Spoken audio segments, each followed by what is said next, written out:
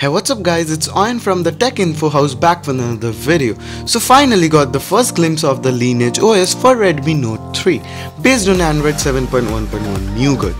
Big thumbs up to the XDA developers for making such amazing and fantastic rooms for us. Actually guys, there's not much of a change when it comes to Lineage OS and Cyanogen mode. They both look quite identical and you could barely differentiate them. Good news about the ROM is that it supports 4K recording, fingerprint sensor works absolutely fine, and Volt LTE is supported if you install the ROM in a correct way. So do watch the video till the end to know everything you should know before installing the ROM. So without any further ado guys, let's get started with the video.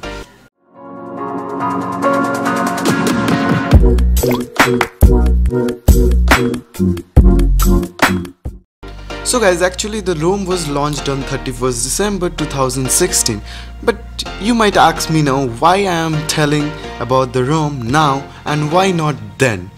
The reason is that guys, when it launched it was quite buggy and I didn't wanted you guys to go through the trouble. So after the Jan 8 update, the ROM is much more stable and I think it's time for you guys to know about the ROM and install on your phone if you want to.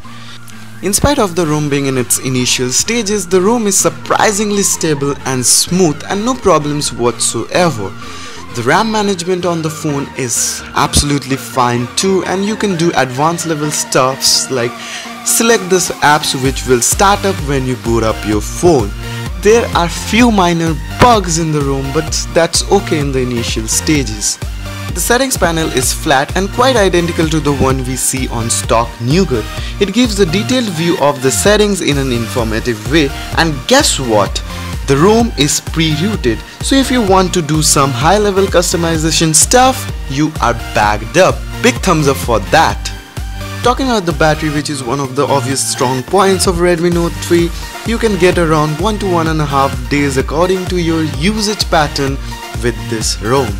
Talking about the camera app is kinda buggy, but it was very buggy in the initial stages, but now it's kinda more stable. Anyways, as I said you previously, it supports 4K recording, and so if you're someone who likes 4K recording, a big thumbs up for you. And if you don't know when you are using Redmi Note 3 on MIUI how to activate that, I'll provide a link for that too, so you are backed up.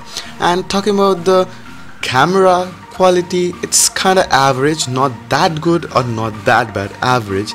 And yes, it supports slow motion videos too. The benchmarks were kinda satisfying and at the same time surprising to look at. It was insane, like insane.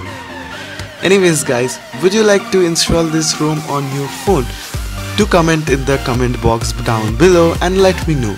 And obviously guys, the download links has been provided in the description down below, and if you face any problems regarding the install or downloading process, just comment, I'll try to reply you guys. And the most common problem faced by you guys is Kate and Kenzo issue. So if you want a separate video regarding that, comment in the description or comment box down below. I'll try to make a separate video on that. So do install according to your phone, otherwise you might face some common issues like Volt LTE. So that's all for today guys, hope this video was helpful. It's Oyan from the Tech Info House signing off. Please like and subscribe our channel for more interesting videos like this. It's a new channel, we need your support to grow.